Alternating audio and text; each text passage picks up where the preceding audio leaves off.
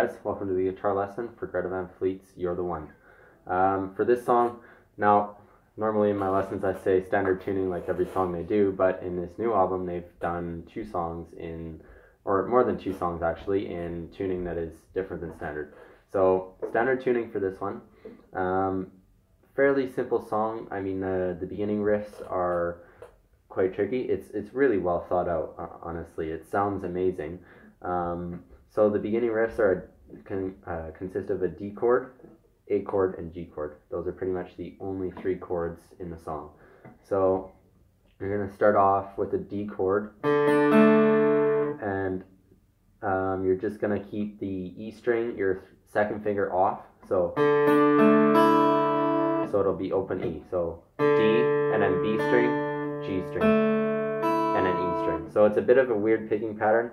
You play the D, you skip a string, and then you go back, and then you skip a string again. So, and then when you're putting your second finger onto the second fret, you're also toggling back and forth between the G string. So you'll play, and then you'll play that G string or the A on the second fret. Right until the end, right up till before you do the chord change to the A, and hammer on to like the second fret on the B string. So,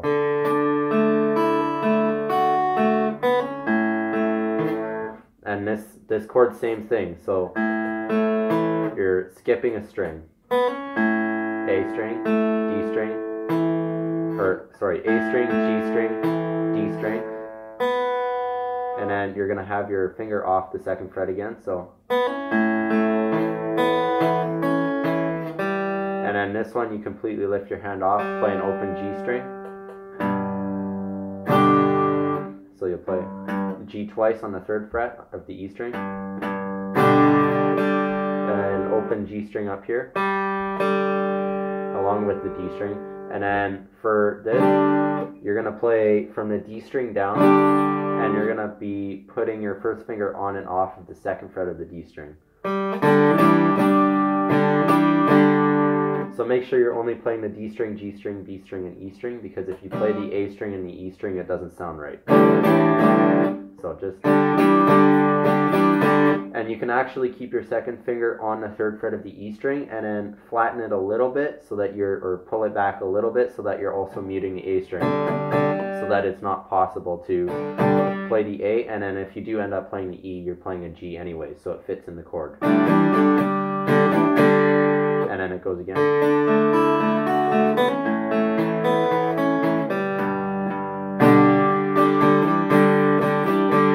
So that intro goes 4 times through, and then the first verse comes in, it does the exact same thing through the verse.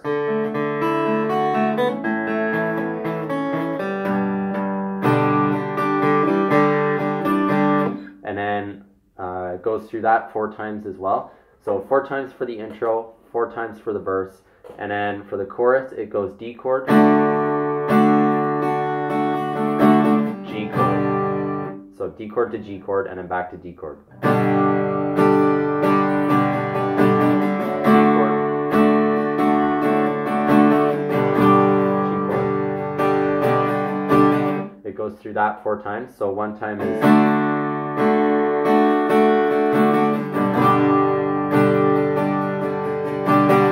So that happens 4 times throughout the whole chorus, because there are 4 separate phrases that go for the chorus. Once you get out of that, the 4th time through on the chorus, it goes D chord, and you just hold the G chord. And then you go back and you do that riff like you do in the intro. So right before you go back, so G chord, 4 counts, 4. So I'll count it out for you guys. 1, 2, 3, 4.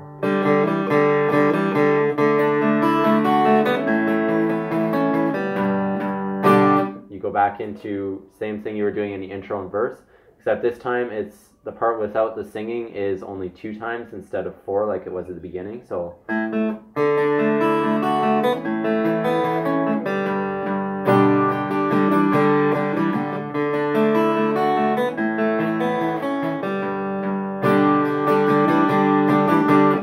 goes back into another verse, and the verse again is four times through that riff, and then gets to the chorus again. D, G,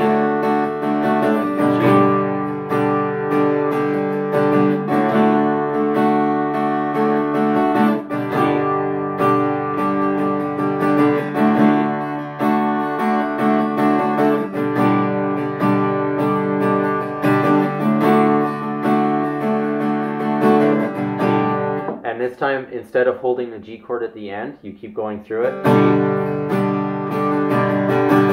And now is where the keyboard solo comes in. So you're going to play D chord to A chord to G chord. So A,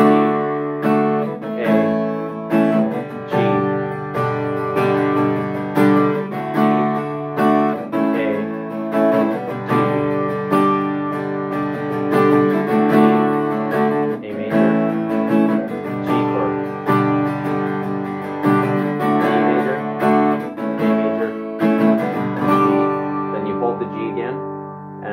for 4 beats.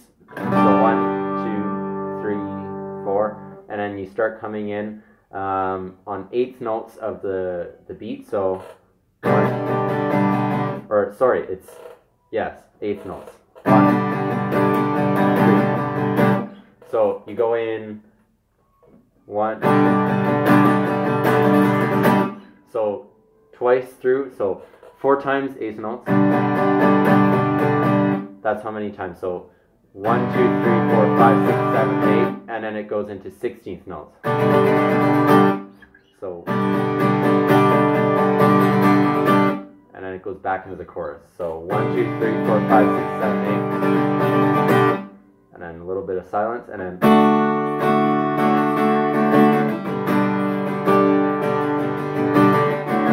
it goes back into the chorus. So chorus goes through 4 times for that chorus, and then it repeats the chorus again, and then the outro is the same amount, so same thing. So it's basically you're going 3 times through the chorus, so that'll be 12 times of this.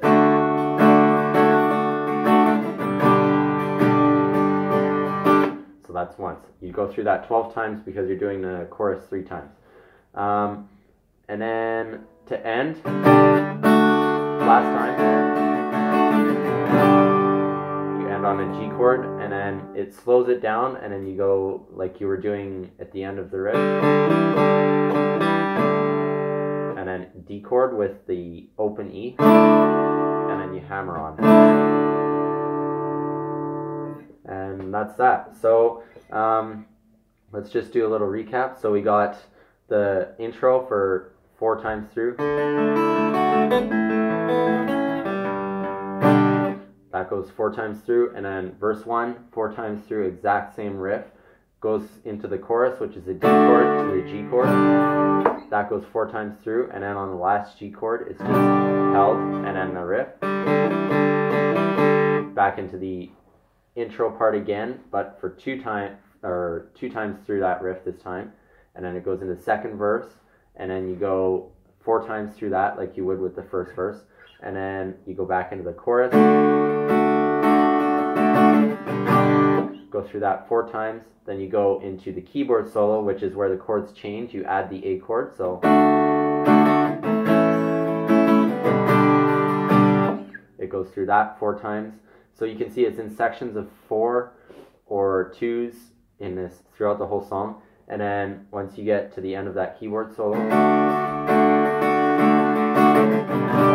2, 3, 4, back into the chorus. It goes through the chorus riffs 3 times, so 12 times of. Goes through that 12 times, and then at the end, the riff again, and then D chord where you hammer on. And that's it for this lesson, guys. So I hope you guys enjoyed. If you have any further questions or requests, let me know in the comment section below.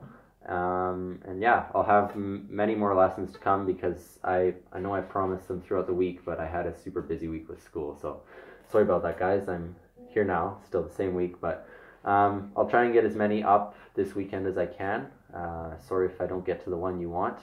the next one is going to be most likely Brave New World. So until next lesson, guys, keep on rocking.